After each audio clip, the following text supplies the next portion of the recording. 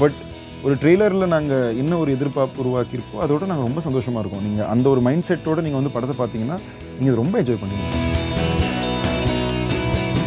Being on set in his Michael outfit, his this black shirt, grey shirt, and playing that song. Then another funny story was on my birthday last year we were shooting for the film. But அந்த work சாட்டிஸ்ஃபேக்ஷனுக்கு என் வேலையை நான் கரெக்டாக பார்த்துட்டேன்டான்னு ஒரு சந்தோஷம் இருக்கும்ல. இந்த பொறுத்த வரைக்கும் நான் அதில் ரொம்ப சாட்டிஸ்ஃபைடாக இருக்கேன்.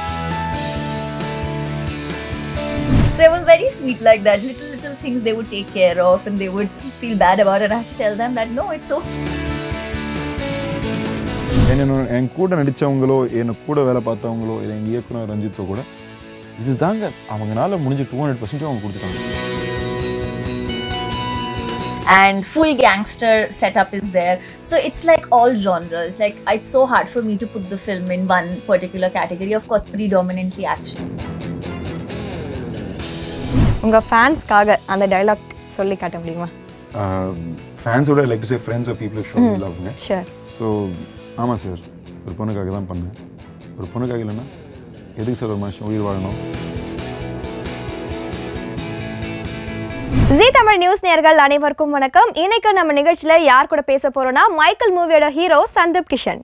Hi sir. ஹாய்ங்க, நல்லா இருக்கீங்களா? நல்லா இருக்கேன். நீங்க எப்படி இருக்கீங்க?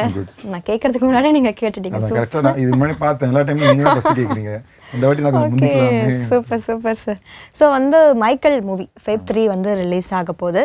ஸோ இந்த மூவி வாய்ப்பு உங்களை எப்படி சார் தேடி வந்துச்சு? இந்த மாதிரி ஒரு படத்தை வேணும்னு நான் தேடி போனேங்க. அந்த டைமில் எனக்கு ரஞ்சித் தைக்கோடின்ற ரொம்ப ஒரு பியூட்டிஃபுல் பிரெயின் உள்ள ஒரு இயக்குனர் கிடைச்சார். அவர் இதை எனக்கு உருவாக்கி கொடுத்தாரு.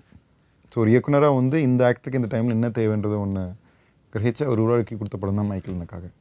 ஓகே சார், இப்போ ட்ரெய்லர் பார்க்கும்போது நிறைய ஆக்ஷன் தான் இருக்குது. ஸோ நிறைய ஆக்ஷன் இருக்குது. ஸோ த்ரில்லரும் வந்து இருக்க மாதிரி இருக்குது. பட் இந்த மூவியில் ஆக்ஷன் த்ரில்லர் தாண்டி வேறு என்னென்ன எலிமெண்ட்ஸ்லாம் பார்க்க முடியும்? ஆக்சுவலி இது த்ரில்லரே கிடையாதுங்க. இட்ஸ் ஆக்ஷன்ன்றது இந்த படத்துக்கான ட்ரீட்மெண்ட். இதில் பீரியடான ஒரு ஃபில்மாகவும் இருக்கும். இது 70s 80s and 90s நடக்கும். ஒரு ரொம்ப இமோஷ்னலான ஒரு ஸ்டோரி. முழுக்க கிரே கேரக்டர்ஸ் நடுவுலையே நடக்கிற ஒரு இமோஷ்னல் ஸ்டோரி இது. இது ஒரு ஆக்ஷன் தருணத்தில் சொல்லப்பட்டிருக்கு. இது நீங்கள் ரொம்ப பொய்டிக்காக ஸ்லோவாக ஸ்வீட்டாக சொல்லியிருக்கலாம், இல்லை ஒரு டான்ஸ் படமாக சொல்லியிருக்கலாம், ஒரு மியூசிக்கலாக சொல்லியிருக்கலாம். நாங்கள் ஒரு ஆக்ஷன் படமாக சொல்லியிருக்கோம் இந்த கதை. ஓகே, அப்போ ஆக்ஷன் தாண்டி ரொமான்ஸ், லவ், இமோஷனல் ஃபிலிம், ஒரு பெரிய கதைங்க. இந்த கதை தான் இது ரொம்ப பியூட்டிஃபுல். இந்த கதை தான் இது எல்லாத்தையும் டிமாண்ட் பண்ணிச்சு இல்லைங்களா? இந்த கதைக்குள்ளே இது நடக்கும். ஜான்ராவை தாண்டி இது கதைக்கான படம். இந்த ஜான்ருக்கான படமோட இது இந்த ஒரு கதைக்கான படம். ஒரு நல்ல கதை இருக்கக்கூடிய ஒரு படம். நிறைய கதை இருக்குங்க. அதனால தான் அதை ஒரு ஜான்ராவை ஸ்பெசிஃபை பண்ண முடியல. ஒவ்வொரு பாயிண்ட்லையும் ஜான்ரா ஷிஃப்டிங்காக இருக்கும் படம். Okay sir. ஸோ இந்த மூவில விஜய் சேதுபதி சார் வந்து ஒரு கேமியோ ரோல் பண்ணியிருக்காரு. ஸோ அவர் கூட ஒரு proper ரோலுங்க. Okay, it's a proper role. But அது கேரக்டராவும் சொல்ல முடியாது, கேமியோன்னு சொல்ல முடியாது. கதைக்கு ரொம்ப இம்பார்ட்டன்ட். கிட்டத்தட்ட ஒரு 25 நிமிஷம் இருப்பார் படத்தில். ஸோ அதனால தான் நாங்கள் ஸ்பெசிஃபிக்காகவே அது ஒரு ஸ்பெஷல் ஆக்ஷன் ரோலாகவே நோட் பண்ணுது. ஏன்னா அவரை கொண்டாடுற ஒரு விதமாக தான் நாங்கள் இந்த படத்துலையும் அவர் கொண்டு வந்திருக்கோம். அவர் கேரக்டரும் இருக்கும். ஓகே, ஸோ அவர் கூட ஒர்க் பண்ண எக்ஸ்பீரியன்ஸ் எப்படி சார் இருந்துச்சு? ரொம்ப நல்லா இருந்துச்சுங்க. தங்கமான மனுஷன், ஜென்ரலாக அவ்வளோ ஒரு பியூர் ஹார்ட் சோல். எந்த ஒரு நிமிஷமும் சரி அவர் விஜய் சேதுபதின்ற ஒரு விஷயத்தை உங்களை உணர விட மாட்டார். நானும் அவர் எப்போலேருந்தும் எங்கள் 2 பேருக்கும் நல்ல ரிலேஷன்ஷிப் இருக்கும். ரொம்ப பாசிட்டிவான ஈக்குவேஷன் இருக்குது. ஸோ செட்டில் ஒர்க் பண்ணும்போது எனக்கு ரொம்ப பியூட்டிஃபுல்லாக இருந்தது. அவர் சொல்ற சின்ன விஷயங்கள் ரொம்ப அழகாக இருக்கும். அதுதான் major the best thing about working with me. அவர் ஜென்ரலாக வாழ்க்கையை பார்க்குற விதானம் ரொம்ப அழகாக இருக்கும். ஓகே, ஸோ நீங்கள் வந்து இப்போ அவர் கூட ஒர்க் பண்ணுறீங்க, செட்டில் ஒர்க் பண்ணுங்க, ஷூட்டிங் ஸ்பாட்டில் இருக்கீங்கன்னா ஒரு மறக்க முடியாத மொமெண்ட் ஏதாவது நடந்திருக்கும்ல இந்த மூவி ஷூட் பண்ணும்போது? நிறைய இருந்தது. ஏன்னா சில் பண்ணிட்டு இருந்தாங்க நார்மலாகவே. எனக்கு அந்த கான்வர்சேஷன் தான் எல்லாமே பிடிக்குமே. லைக் ஒர்க் பண்ணும்போது அந்த ஸ்பேஸில் தான் இருப்போம். பட் ஆப்வியஸ்லி ஆல் த லஞ்சோ பிரேக்ஃபாஸ்ட்டோ எல்லாம் சேர்ந்து இருக்கும். அந்த மாதிரி ஒரு விஷயங்கள் நிறையா டைம் ஸ்பெண்டிங் சூப்பராக இருந்துச்சு. எனக்கு மேஜராகவே அவர்கிட்ட அவர் பேசும்போது கேட்குறது தான் நான் ரொம்ப என்ஜாய் பண்ணேன். இந்த டைம் அவரோட எனக்கு கிடச்சப்போ நான் என்ன நினச்சேன்னா, நிறைய அவர் சொல்கிறத கேட்கணும், அதை நம்ம தெரிஞ்சுக்கணும். அது நமக்கு ரொம்ப முக்கியம். ஏன்னா அவ்வளோ ஒரு பிஸியாக இருக்கிற மனுஷனை திருப்பி அடுத்து எப்போ மீட் பண்ண முடியுமா, ஹேங் அவுட் பண்ண முடியுமோ தெரியாது. அப்போ எந்த மூடில் இருப்போமோ, வேலையை பற்றி பேசுவோமோ தெரியாது. பட் இந்த சூழ்நிலையில் ஒர்க்குக்கான ஒரு உலகத்தில் இருக்கும்போது தான் வேலையை பற்றி அவர் பேசும்போது கேட்க முடியும் இல்லைங்களா? ஸோ அதை நான் ரொம்ப ரசித்தேன் இந்த படத்தில்.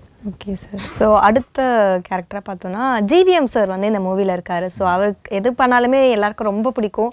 ஸோ அவர் தனி ஃபேன் பேஸே இருக்காங்க. ஸோ அவர் கூட ஒர்க் பண்ண எக்ஸ்பீரியன்ஸ் உங்களுக்கு எப்படி இருந்துச்சு? பேசிக்லி ஃபர்ஸ்ட் நான் ஜிவிஎம் சார் அசிஸ்டன்ட் டைரக்டர் இருந்தேங்க. அதுக்கப்புறம் அவரோட ஒரு ப்ரொடியூசர் நடிகராக நரகாசுரனுக்கு வேலை பார்த்தேன். பட் 2 தருணத்துலையும் என்னால் அதிகம் அவரோட டைம் ஸ்பெண்ட் பண்ண முடியல. அஃப்கோர்ஸ் ஒரு அசிஸ்டன்ட் டைரக்டர் இருக்கும்போது டேரக்டர்கிட்ட ரொம்ப பேசுறதுக்கான வாய்ப்பு கிடைக்காது. அந்த ஒரு லிமிடெட் பீரியட் தான். அதுக்கப்புறம் ப்ரொடியூசர் ஆக்டராக நடிக்கும்போது கூட அவர் தயாரிப்பாளராக செட் நாங்கள் பண்ணுறதெல்லாம் ஊட்டி அவரை வரதுக்கும் நிறைய டைமும் முடியல. ஸோ ஐ திங்க் இந்த படத்தோட சமயத்தில் தான் நான் நிறைய டைம் அவரோட ஸ்பெண்ட் பண்ணுறதுக்கு என்னால் முடிஞ்சுது. ஏன்னா அவர்கிட்ட நான் எப்போவுமே கொஞ்சம் பதட்டமாகிடுவேன் கொஞ்சம். ஏன்னா அந்த ஒரு சின்ன வயசில் பார்த்த ஒரு இது கூட இருக்கும் இல்லைங்களா. ஸோ அவர்கிட்டையும் நான் மேஜராக அவரை பேச விட்டு கேட்டது தான் அதிகம். ஏன்னா ஒரு கம்ப்ளீட்லி டிஃப்ரெண்ட் ரேப்போவில் மீட் பண்ணுறோம் இல்லைங்களா. ஸோ ஆட்டோமேட்டிக்லி கான்வர்சேஷன்ஸே வேறு மாதிரி இருக்கும். எனக்கு பிடிக்குங்க. எனக்கு எல்லாரோடையும் பேசுறது பிடிக்கும். அவங்க பேசுறது கேட்குறது பிடிக்கும். நிறைய அங்கே தான் நம்ம கற்றுக்க முடியும், புரிஞ்சுக்க முடியும் இல்லைங்களா. எல்லா எக்ஸ்பீரியன்ஸும் நம்ம வாழ்க்கையில் ஃபேஸ் பண்ண முடியாது. பட் மற்றவங்க எக்ஸ்பீரியன்ஸை வச்சு தான் நம்ம அதில் கற்றுக்க வேண்டிய நிறைய சூழ்நிலைகள் இருக்கும். அதை நான் ரொம்ப ரசித்து என்ஜாய் பண்ணுவேன். Sure sir. ஸோ நெக்ஸ்ட்டு வந்து வரலட்சுமி அம்மா அதில் ஒரு முக்கிய ரோல் பண்ணியிருக்காங்கன்னு நினைக்கிறோம் ட்ரெய்லர் பார்க்கும்போது. ஸோ அது அவங்களுக்கு கூட ஒர்க் பண்ண எக்ஸ்பீரியன்ஸ் பற்றி சில வார்த்தை. ரொம்ப நல்ல ஃப்ரெண்டுங்க எனக்கு. அவங்க தெலுங்கு டபியூ கூட என்னோட தான் பண்ணியிருந்தாங்க. இதுக்கப்புறம் இன்னொரு படமும் நடிச்சிருந்தோம். இது 3வது வாட்டி சேர்ந்து நடிக்கிறோம். அண்ட் கேரக்டராகவே பயங்கர மாசான பவர்ஃபுல் ரோலுங்க. அது ஆர்கானிக்காக சில பேருக்கு நேச்சுரலாக வரணும். வருக்கெலாம் அது ரொம்ப கம்ஃபர்டபுளாக வர ஒரு விஷயம். அதில் கூட ஒரு ரொம்ப இம்பார்ட்டண்ட்டான ஒரு கேரக்டராக இருக்கும்போது அண்ட் சேது நாக்கு பேரிங் வேறு. ஸோ நாங்கள் ஃபஸ்ட் டைம் இது வரைக்கும் வராத ஒரு பேராக வரணும்னு நினச்சோம். அந்த பேரிங்கே ஆடியன்ஸ் ரொம்ப புதுசாக பார்த்தா நல்லா இருக்கும்னு நினச்சோம். அவங்க கெமிஸ்ட்ரி ஸ்க்ரீனில் பயங்கரமாக இருக்கும், செம்ம க்யூட்டாக இருக்கும். அண்ட் ஃபோட்டோஸாக கூட அவங்க 2 பேரும் போத் ஆர் மாசிங்க. ஒரு 2 பயங்கர மாசான ஆட்கள் கல்யாணம் பண்ணிக்கிட்டு ஒரு கப்பலாக இருந்தால் ஆமா, நீங்கள் சொல்லும் போதே செம்ம கியூரியஸாக இருக்கு. அப்படிப்பட்ட கேரக்டர்ஸ் தான் அது. ஸோ நீங்கள் பயங்கரமாக என்ஜாய் பண்ணுவீங்க. அவங்க அந்த எபிசோடுக்கு சேதுனா ஹீரோ அந்த ஒரு ஸ்பேஸில் தான் இருக்கும். ஓகே. ஸோ நெக்ஸ்ட்டு வந்து இப்போ நீங்கள் ஹீரோவாக பண்ணுறீங்க மூவி. ஸோ ஆப்வியஸாக ஹீரோயின் கூட வந்து நிறைய ஷூட்ஸ் இருந்திருக்கும். ஸோ அவங்கக்கிட்ட கேட்கும்போது அவங்க சொல்லியிருந்தாங்க ஆல்ரெடி எனக்கு ஜிம்மில் இருந்தே ஃப்ரெண்ட்ஸு ஸோ தெரியும் அப்படிலாம் சொல்லியிருந்தாங்க. ஸோ அவங்க கூட ஒர்க் பண்ண எக்ஸ்பீரியன்ஸ். ஸோ பேசிக்லி 5 வருஷத்துக்கு முன்னாடி ஒரு 4 வருஷத்துக்கு முன்னாடி பயங்கர குண்டாயிட்டு வெயிட் குறைக்கணும்னு ஆரம்பித்த பாயிண்ட்டில் பாம்பேயில் ஒரு ட்ரெயினர் இருக்கார். அவர் என்னென்னா ஃபஸ்ட்டு 3 நாள் யாருனாலும் அங்கே வாந்தியே எடுத்துருவாங்க. அது அந்த மாதிரி ஒரு ட்ரைனிங். லிட்டரலி உங்களை ஒரு ரஷ்யன் பூட் கேம்ப் பண்ணுவாங்க இல்லையா. வேறு வழியே இல்லை, இது நீ பண்ணால் தான் முடியும்னு. ஸோ நம்ம உடம்பை நம்ம அப்படி யார்கிட்டயா போனால் தான் புஷ் பண்ணிக்க முடியும்னுட்டு போன இடம் அது. லிட்டரலி எனக்கு ஞாபகம் இருக்குது, 2வது நாள் வாமிட்டிங்லாம் பண்ணிட்டு முடியாமல் எனக்கு அடுத்து அங்கே உட்காருக்கு இருந்திருக்கிறது அந்த செஷனுக்காக அந்த பொண்ணு உட்காந்துருந்தது. ஸோ அப்போது இன்னும் நாங்கள் ஒரு 20 நிமிஷம் பேசியிருப்போம். அதுக்கப்புறம் நாங்கள் மீட்டே பண்ணல. அப்பப்போ ஃபோனில் தான் ஹையலோன்னுவோம், இல்லை அந்த பொண்ணு நடிக்கும்போது all the பெஸ்ட்ன்றது. But we were in touch. இந்த படத்துக்கு தேடும்போது ரஞ்சித்ன்றவர் எப்படிப்பட்ட ஹீரோயினுக்கான ஸ்பெசிஃபிகேஷன்ஸ் என்னென்னா அவர் அது சொல்ல முடியாது ப்ரோ. அது ரொம்ப ஒரு மோனாலிசா மாதிரி இருக்கணும் ப்ரோ. எப்படின்னா அந்த பொண்ணு சிரிக்கிறாளா, இல்லை கோவமாக பார்க்குறாளா, இல்லை அழுகிறாளா புரியக்கூடாது. பட் எல்லாமே தெரியணும். நான் சொன்னேன் ப்ரோ இதெல்லாம் ரொம்ப பொய்டிக்காக இருக்குது, இதெல்லாம் எனக்கு புரியலை, சரி இருக்கிற எல்லாரையும் நீங்களே அடிஷன் பண்ணி பார்த்துக்கோங்க. அந்த டைமில் Divyansha was one of the options. நான் அவருக்கு உடனே கனெக்ட் ஆச்சு. இந்த பொண்ணில் எனக்கு அந்த ஃபீல் தெரியுது bro. And Divyansha was also very excited to be abort this film. And ரொம்ப டஃப்புங்க. நம்ம யூஸ்வலாக பார்த்தீங்கன்னா சொல்லுவோம் ஏன் நம்ம வேறு லாங்குவேஜ்லேருந்து கொண்டு வரோம். பட் அவங்களுக்கும் இங்கே நடிக்கிறது ரொம்ப கஷ்டங்க. ஒரு 2 லாங்குவேஜ் தெரியாமல் 2 லாங்குவேஜில் நடிக்கிறதுன்றது அந்த ஸ்பாட்டில் ரொம்ப காம்ப்ளிகேட்டடான ப்ராசஸ் தான். ஸோ ஐ திங்க் சம்வேர் இந்த லாஸ்ட் ஃபியூ இயர்ஸ் அந்த விஷயத்தில் எனக்கு நிறைய என் கோஸ்டார்ஸ் மேலே ரெஸ்பெக்ட் கூடியிருக்கு. ஏன்னா நான் பார்க்கும்போது அது எவ்வளோ கஷ்டம் ஒரு வராத ஒரு லாங்குவேஜில் அதை கற்றுக்கிட்டு இமோட் பண்ணுறதுன்றது. ஸோ ரொம்ப ஹார்ட் ஒர்க் பண்ணியிருக்காங்க and she is delivered. Okay sir. So ட்ரெய்லரில் பார்க்கும்போது நிறைய ஆக்ஷன் சீன்ஸில் வந்து நீங்கள் வரீங்க. ஸோ இந்த மூவியில் நீங்கள் நிறைய ஆக்ஷன் சீன்ஸ் பண்ணும்போது வேறு ஏதாவது சீன்ஸ் பண்ணும்போது உங்களுக்கு சேலஞ்சிங்கான சீனாக இருந்துச்சு? அது இந்த கேரக்டராகவே சம்படி அவன் பேசவே மாட்டாங்க. இப்போ என்னன்னாலும் அவன் பேசாமல் இமோட் பண்ணணும். அது கோபமாக இருக்கட்டும், வருத்தமாக இருக்கட்டும், காதலாக இருக்கட்டும், வெறுப்பாக இருக்கட்டும், பேச அப்படிதான். அவன் ரொம்ப கம்மி பேசுவான். மொத்த படத்தில் கரெக்டாக ஒரு 40 டைலாக் இருக்கும் எனக்கு சரிங்களா. அந்த மாதிரி ஒரு ஸ்பேஸில் இருக்கிற ஒரு கேரக்டர். ஸோ அதுவே எனக்கு ரொம்ப புதுசாக இருந்தது. நான் யூஸ்வலாகவே ரொம்ப அதிகமாக பேசக்கூடிய ஒரு ஆள். நான் ஜென்ரலாக அதிகம் பேசுவேன். எனக்கு பேசுறது பிடிக்கும். நான் சொன்னேன் இல்லைங்களா, கான்வர்சேஷன்ஸ் தான் எனக்கு ரொம்ப எக்ஸைட்டிங் ஆஸ்பெக்ட்டு. ஸோ அப்படிப்பட்ட ஒருத்தனை கம்ப்ளீட்டாக பாக்ஸ் அவுட் அடிச்சுட்டு நீ பேசவே கூடாதுன்றது எனக்கு ரொம்ப சேலஞ்சிங்காக இன்ட்ரெஸ்டிங்காக இருந்தது. நான் கொஞ்சம் என்ஜாய் பண்ணி பண்ணேன். அண்ட் இமோஷ்னலி இந்த கேரக்டருக்குள்ளேயே இருந்தால் தான் இந்த கேரக்டர் தெரியுங்க. ஏன்னா எஸ்பெஷலி ரொம்ப வருஷமாக ஒரு ஆக்டரை பார்க்கும்போது ஒரு ஆத்தர் பேக் கேரக்டரில் திருப்பி அவர் தெரியணும்னா லுக்காகவும் பாடி லாங்குவேஜும் புதுசாக ஒன்று பண்ண வேண்டிய ஒரு சூழ்நிலை. ஸோ அதை நான் ரொம்ப என்ஜாய் பண்ணி பண்ணேன். ஸோ சேலஞ்சை விட I was enjoying this a lot. Okay, so இந்த மூவியில் வந்து நிறைய ஃபைட் சீன்ஸ் ஒரு ஆக்ஷன் சீன்ஸில் உங்களை பார்க்கலாம். பட் உங்கள் ஃபேன்ஸ்க்கு நீங்கள் வந்து டான்ஸிங் மூமெண்ட்ஸ்லாம் இருக்கா சாங்ஸில்? இந்த படத்தில் டான்ஸ் அந்த மாதிரி எதுவுமே இல்லைங்க. It's more of action. And action வைனா அந்த கேரக்டர் ஆக்ஷனுக்கான ஒரு கேரக்டர் இல்லைங்களா, அது ரொம்ப ரியலிஸ்டிக்காக இருக்கும். அது உண்மையாக அந்த சுச்சுவேஷனில் ஒருத்தன் சண்டை போட்டால் எப்படி இருக்கும் என்ற மாதிரி தான் அந்த படத்துக்கான ஆக்ஷனே ட்ரீட் ஆகிருக்கு. ஓகே சார், அதே மாதிரி நிறைய டைலாக்ஸ் வந்து சூப்பராக இருந்துச்சு. ஸோ எனக்கு ரொம்ப அந்த பிடிச்ச டைலாக் வந்து ஆமாம் சார் ஒரு பொண்ணுக்காக. ஆமாம், ஸோ அது வந்து உங்களுக்கு ஃபஸ்ட்டு டைலாக் கேட்டப்ப ஏதாவது இருந்துச்சா? ஸோ அந்த சீன் ஷூட் பண்ணும்போது எப்படி? சிரிச்சுட்டு ரஞ்சித்தை ஹக் பண்ணிட்டு வாங்க போகிறோன்னு. ஏன்னா ஜென்ரலாக படத்தில் இந்த கேரக்டருக்கு அதிகம் டைலாக் இருக்காது. ஸோ இந்த ரொம்ப நாளுக்கு அப்புறம் இந்த சீனில் தான் டைலாக் வருதுன்னு ரொம்ப சந்தோஷத்தில் போனேன். படித்து பார்த்த உடனே நான் சிரிச்சிட்டேன், ப்ரோ வாங்க ப்ரோ சூப்பர் ப்ரோன்னு. எனக்கு அதுவே அவருக்கு புரியும். எங்கள் 2 பேருக்கு நினச்சுன்னா சிரிச்சிட்டேன்னா இவருக்கு ரொம்ப பிடிச்சிருக்குன்ற விஷயம். ஏன்னா அதுதாங்க உண்மை கூட. இந்த படத்துக்கான மொத்த கதையும் அதுதான் உண்மையும். அதுதான் மோர் இன்ட்ரெஸ்ட் வந்து வர வைக்குது. ஸோ அந்த டைலாக்லேயே வந்து என்ன மாதிரியான கதை இருக்கும். as in நாங்கள் ரொம்ப கதையே சொல்லாமல் இதுக்கான மூட் என்னன்னு சொன்னால் ஒரு பொண்ணுக்காக தான் எல்லாமே. ஒரு பொண்ணுக்காகனா எதுக்கு சார் ஒரு மனுஷன் வாழணும், அது என்ன ஏது என்னன்றது நீங்கள் படம் பார்த்தா உங்களுக்கு ஒரு. ஓகே, உங்கள் ஃபேன்ஸ்க்காக அந்த டைலாக் சொல்லி காட்ட முடியுமா? ஃபேன்ஸோட like to say friends are people show me லவ்ங்க. Sure. So ஆமாம் சார், ஒரு பொண்ணுக்காக தான் பண்ணேன். ஒரு பொண்ணுக்காக இல்லைன்னா எதுக்கு சார் ஒரு மனுஷன் உயிர் வாழணும். சூப்பர் சூப்பர், செம்மையாக இருந்துச்சு சார் நேரில் கேட்கும் போது. Really loud. கேட்ட உடனே பண்ணதுக்கு ரொம்ப தேங்க்ஸ். தேங்க்யூ. ஓகே, ஸோ நீங்கள் வந்து தமிழ் இண்டஸ்ட்ரியில் மூவி பண்ண ஆரம்பிச்சு 10 இயர்ஸ் அப்ராக்சிமேட்டாக கம்ப்ளீட் ஆயிருக்கு. நீங்கள் யோசிச்சு பார்த்ததுன்னு தெரியுது. ஆமாங்க, 10 வருஷம் இருக்குங்க. ஸோ தமிழ் ஃபேன்ஸ்க்காக ஒரு சின்ன நோட். நீங்கள் ஆனஸ்ட்லி நான் ரொம்ப தேங்க்யூ சொல்லிக்கணுங்க. ஏன்னா இந்த 10 வருஷத்தில் நீங்கள் பார்த்தீங்கன்னா யார்டா மேஷ்க்கு அப்புறம் கிட்டத்தட்ட ஒரு 5 வருஷத்துக்கு அப்புறம் தான் மாநகரமே. அண்ட் மாநகரம்லேருந்து இன்றைக்கி வரைக்கும் கூட இதுதான் என்னோட 6வது தமிழ் படம் இன் 10 இயர்ஸ். நான் ஒன்றும் ரொம்ப சூஸியாக பண்ணேன். ஏன்னா இல்லை நல்ல படம் என்னால் முடிஞ்சது மட்டுமே கரெக்டாக போய் சேவ் பண்ணேன். பட் உண்மையாக நான் ஏன் ரொம்ப தேங்க்யூ சொல்லிக்கணும்னா, நான் யூஸ்வலாக ஆன்லைனில் கமெண்ட்ஸ் எல்லாம் படிப்பேங்க. ஏன்னா நம்மளை பற்றி என்ன நினைக்கிறாங்கன்ற உண்மை அதில் தானே நமக்கு தெரியும். தி ரிசெப்ஷன் அண்ட் லவ் இஸ் ரொம்ப சந்தோஷமாக இருக்குங்க. அதில் வேறு தெலுங்குல நான் நல்ல படங்களும் நிறையா இருக்குது, சரியாக வராத படங்களும் நிறையா இருக்குது. அவங்க இப்போ 2த்தையும் என்னோட பேர் பண்ணியிருக்காங்க. ஸோ எனக்கு அப்பப்போ திட்டும் விழும் இல்லைங்களா. பட் பியூர் பாசிட்டிவிட்டின்றது எனக்கு இங்கே கமெண்ட்ஸில் வரும்போது அது ரொம்ப எனர்ஜியை கொடுக்கும். ஏன்னா I feel like I owe them a lot. நான் எங்கே போனாலும் ஒரு அண்டர் ரேட்டட் ஆக்டர்னும் போது அவங்க ஏதோ இதுக்கு மேலே இவன் ஏதாவது ஒன்று அச்சீவ் பண்ணுவான்னு ஒரு நம்பிக்கை கொடுக்குறாங்க இல்லையா, நம்பிக்கை வச்சிருக்காங்கன்றது எனக்கு ரொம்ப தைரியத்தை கொடுக்குது. I'm really grateful. ஓகே, இப்போ ஆல்மோஸ்ட் 10 இயர்ஸ் ஆயிருக்கு. ஸோ இந்த வருஷம் ஒரு தமிழ் மூவி ரிலீஸ் ஆகிருக்கு. ஸோ அடுத்து உங்களை தமிழ் மூவியில் எப்போ பார்க்கலாம்? நெக்ஸ்ட் ப்ராஜெக்ட் ரொம்ப கன்சிஸ்டண்ட்டாக இருக்குங்க.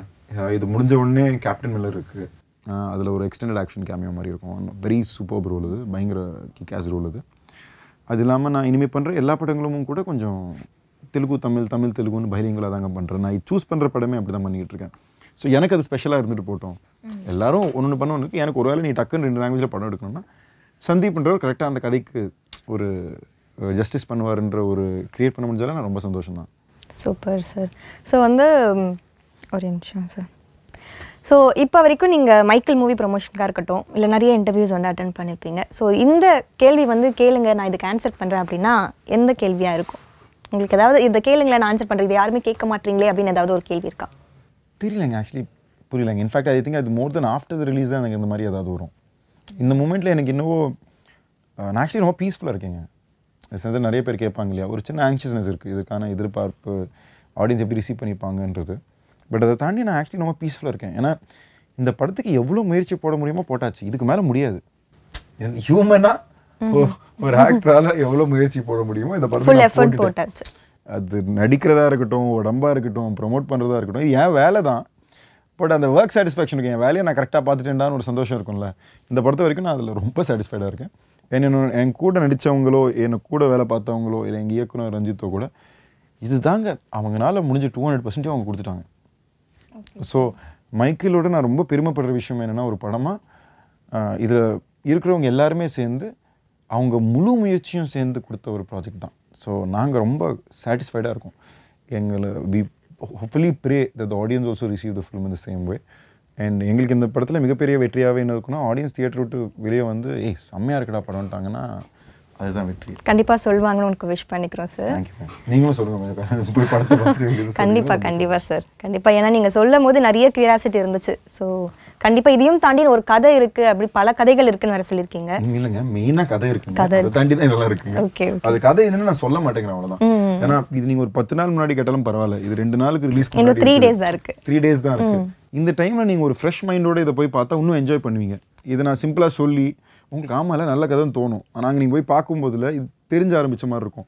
பட் ஒரு ட்ரெய்லரில் நாங்கள் இன்னும் ஒரு எதிர்பார்ப்பு உருவாக்கியிருக்கோம், அதோட நாங்கள் ரொம்ப சந்தோஷமாக இருக்கோம். நீங்கள் அந்த ஒரு மைண்ட் செட்டோடு நீங்கள் வந்து படத்தை பார்த்தீங்கன்னா நீங்கள் ரொம்ப என்ஜாய் பண்ணுவீங்க இல்லைங்களா? So we are consciously waiting to see how the response will be.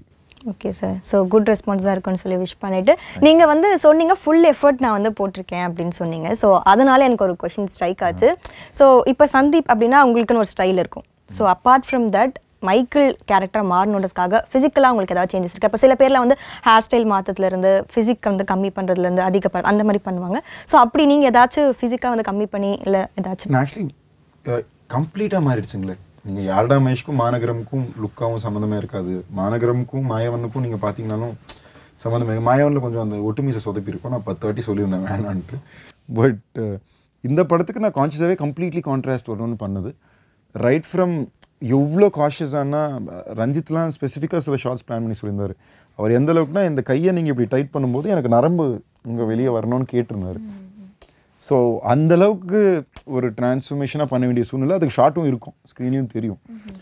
So அதை நான் ரொம்ப என்ஜாய் பண்ணியிருக்கேன். சின்ன சின்னது கூட நோட் பண்ணி பண்ணியிருக்கீங்க. ஆமாம், அது டைரக்டர் கேட்டதால தான் நமக்கு அந்த தாட் இருக்குங்களே, அதெல்லாம் நோட் பண்ணி பண்ண விஷயங்கள். ஸோ இது நாளைக்கு ஆடியன்ஸ் நோட்டீஸ் பண்ணுவாங்களே தெரியாது, பட் அதை கூட விடாமல் ஒரு முயற்சியை பண்ணியிருக்கோன்றது எங்களுக்கு ஒர்க் சாட்டிஸ்ஃபேக்ஷனாக ரொம்ப நல்லாயிருக்கு. ரொம்ப போதுண்டா இது பண்ணிட்டோம், இதுக்காக எவ்வளோ பண்ணணுமோ பண்ணுறோம், சந்தோஷம், எந்த ஒரு வருத்தமும் இல்லைன்ற ஒரு ஃபீலிங் ரொம்ப ஹாப்பியாக. Okay sir. Hard work always வின்ஸ்ன்றது மாதிரி உங்களோட மூவி வந்து நல்லா சக்ஸஸ் ஆகி மேலும் வந்து நிறைய உங்களுக்கு வாய்ப்பு கிடைக்கணும் விஷ் பண்ணிக்கிறோம் சார். தேங்க்யூ. ஹார்ட் ஒர்க்கையும் தாண்டி ஒரு நேர்மையான முயற்சி எப்பவுமே ஜெயிக்கும்ன்ற நம்பிக்கை. ரொம்ப நேர்மையான முயற்சி. அது எங்கள் நேர்மையும் எங்கள் முயற்சியும் ஆடியன்ஸ் இந்த 3ஆம் தேதி தியேட்டரில் என்ஜாய் பண்ணுவாங்கன்ற நம்பிக்கை எனக்கு இருக்குது. Thank you sir. Thank you. Thanks lot. இன்னைக்கு நம்ம நிகழ்ச்சியில் மைக்கேல் மூவியோட ஹீரோ சந்தீப் கிஷன் நிறைய விஷயங்களை நம்ம கூட ஷேர் பண்ணிக்கிட்டாரு. இதே மாதிரி வேற ஒரு சூப்பரான நிகழ்ச்சியில் உங்களை வந்து சந்திக்கிறேன். அது வரைக்கும் இணைந்திருங்கள். இது ஜீ தமிழ் நியூஸ்.